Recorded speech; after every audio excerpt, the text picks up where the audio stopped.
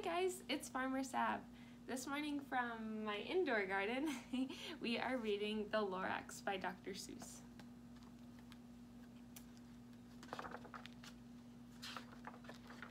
At the far end of town where the grickle grass grows and the wind smells slow and sour when it blows and no birds ever sing excepting old crows is the street of the lifted Lorax. And deep in the grickle grass, some people say, if you look deep enough, you can still see today where the Lorax once stood just as long as it could before somebody lifted the Lorax away. What was the Lorax and why was it there? And why was it lifted and taken somewhere from the far end of town where the grickle grass grows? The old Onceler still lives here. Ask him, he knows. You won't see the Onceler, don't knock at his door. He stays in his lurkum on top of his store. He lurks in his lurkum cold under the roof, where he makes his own clothes out of miff-muffered moof.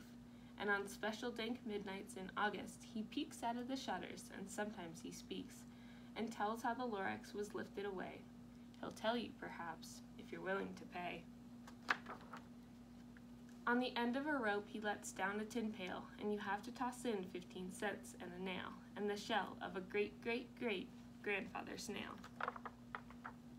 Then he pulls up the pail, makes a most careful count to see if you've paid him the proper amount. Then he hides what you've paid him away in his snub, his secret strange hole in his grubulous glove.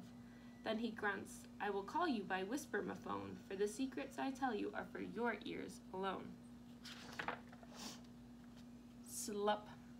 Down slups the whisper-ma-phone to your ear, and the old Onceler's whispers are not very clear, since they have come down through a snur-jelly hose, and he sounds as if he had smallish bees up his nose. Now I'll tell you, he says, with his teeth sounding gray, how the Lorax got lifted and taken away. It all started way back, such a long, long time back.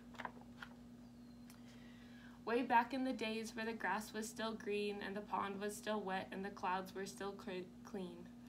And the song of the swami swans rang out in space. One morning I came to this glorious place. And I first saw the trees, the truffula trees, the bright-colored tufts of the truffula trees, mile after mile in the fresh morning breeze. And under the trees I saw the brown barbaloots frisking about in their barbaloot suits as they played in the shade and ate truffula fruits.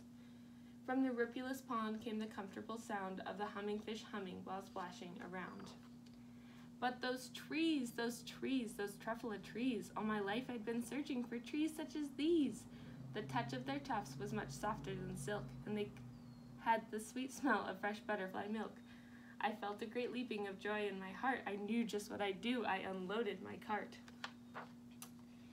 In no time at all I'd built a small shop, then I chopped down a truffula tree with one chop. And with great skillful skill and with great speedy speed, I took the soft tuft and I knitted a thneed. The instant I'd finished, I heard a gazump. I looked. I saw something pop out of the stump of the tree I'd chopped down. It was sort of a man. Describe him, that's hard. I don't know if I can. He was shortish and oldish and brownish and mossy. He spoke with a voice that was sharpish and bossy. Mister, he said with a sawdusty sneeze, I am the Lorax. I speak for the trees. I speak for the trees have no tongues.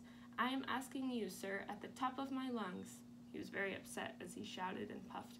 What's that thing you've made out of my truffula tuft? Look, Lorax, I said, there's no cause for alarm. I chopped just one tree. I am doing no harm. I'm being quite useful. That thing is a thneed. A thneed is a fine something that all people need. It's a shirt, it's a sock, it's a glove, it's a hat. But it has other uses, yes, far beyond that. You can use it for carpets, for pillows, for sheets, or curtains, or covers for bicycle seats. The Lorax said, Sir, you are crazy with greed. There is no one on earth who would buy that fool thneed. But the very next minute I proved he was wrong, for just at that minute a chap came along, and he thought that the thneed I had knitted was great. He happily bought it for $3.98. I laughed at the Lorax. You poor stupid guy. You never can tell what some people will buy. I repeat, cried the Lorax, I speak for the trees.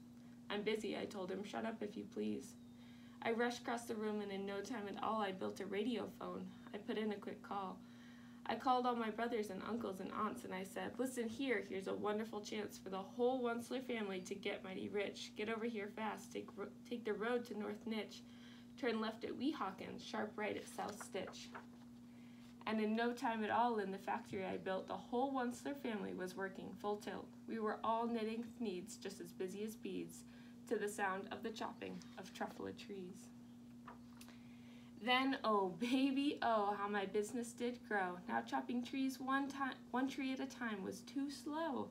So I quickly invented my super axe hacker, which whacked off 4 truffle trees at one smacker. We were making thneeds 4 times as fast as before. And that Lorax, he didn't show up anymore. But the next week he knocked at my new office door. He snapped, "I am the Lorax who speaks for the trees, which you seem to be chopping just as fast as you please.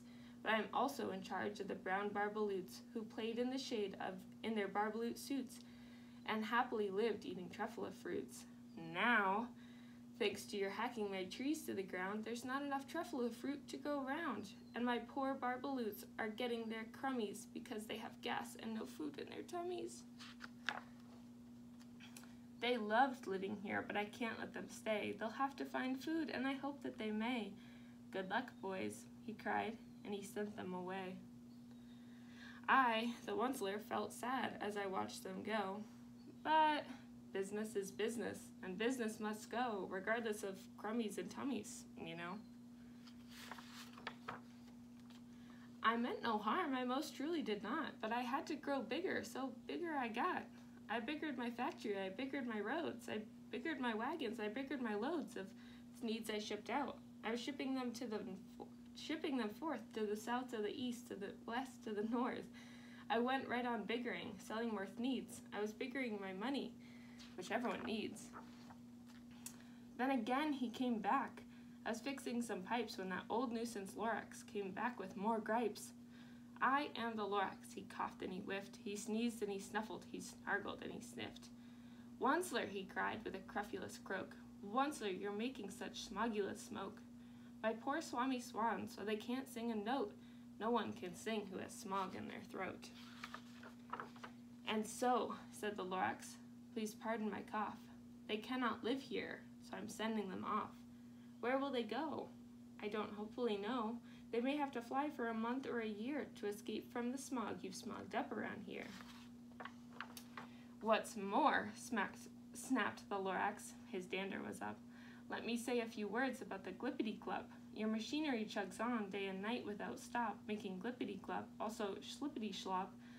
What do you do with this leftover goo? I'll show you, you dirty old Onceler man, you. You're glumping up the pond where the humming fish hummed. No more can they hum, for their gills are all gummed, so I'm sending them off. Oh, their future is dreary.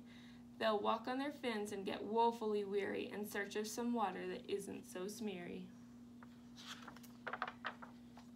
And then I got mad. I got terribly mad. I yelled at the Lorax, "Now listen here, Dad. All you do is yap, yap, and say bad, bad, bad, bad. Well, I have my right, sir, and I'm telling you. I intend to go on doing just what I do. And for your information, Lorax, I'm figuring on biggering and biggering and biggering and biggering, turning more truffle trees into thneeds, which everyone needs." And at that very moment we heard a loud whack. From outside in the field came a sickening smack on an axe and a tree. Then we heard the tree fall, the very last truffle tree of them all. No more trees, no more thneeds, no more work to be done. So in no time, my uncles, my aunts, everyone all waved me goodbye. They jumped into my cars and drove away under the smoke-smuggered stars. Now all that was left neath the bad-smelling sky was my big empty factory, the Lorax, and I. The Lorax said nothing, just gave me a glance, just gave me a very sad, sad backward glance, as he lifted himself by the seat of his pants. I'll never forget the grim look on his face when he hoisted himself and took leave of this place through a hole in the smog without leaving a trace. And all that the Lorax left here in this mess was a small pile of rocks with the one word, unless, whatever that means. Well, I couldn't guess. That was long, long ago, but each day since that day I've sat here and worried away. Through the years, while my buildings have fallen apart, I've worried about it with all my heart. But now, says the onceler, now that you're here, the word of the Lorax seems perfectly clear. Unless someone like you cares a whole awful lot, nothing is going to get better. It's not. So, catch, calls the onceler. He lets something fall. It's the truffula seed. It's the last one of all. You're in charge of the last of the truffula seeds, and truffula trees are what everyone needs. Plant a new truffula, treat it with care, give it clean water and feed it fresh air. Grow a forest, protect it from axes that hacked. Then the Lorax and all of his friends may come back. The end. Thanks, guys. Have a good day.